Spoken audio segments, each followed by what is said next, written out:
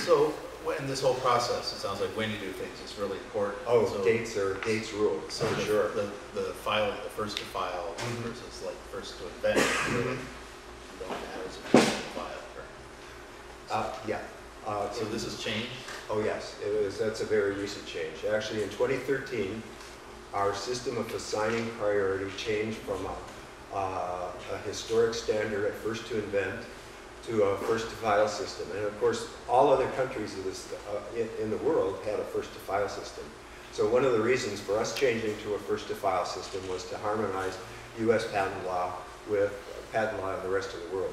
And the effect of that is that whoever wins the race to the patent office is considered the rightful inventor.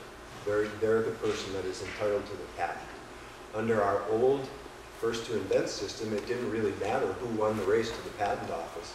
The first to invent was the one who was entitled to the patent.